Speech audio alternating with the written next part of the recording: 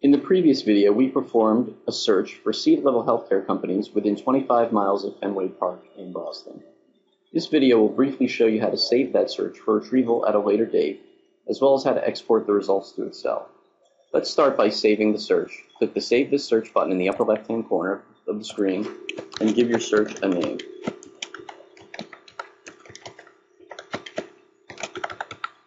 Click the Save button, and you'll now see in the drop-down list the search you just saved for retrieval at a later time.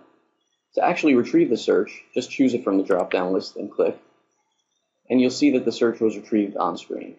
If you'd like to export these results to Excel, which is available on any of our paid level subscriptions, simply click the Export Results to Excel button,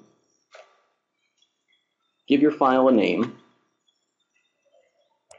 and save it so you can open it at your convenience offline.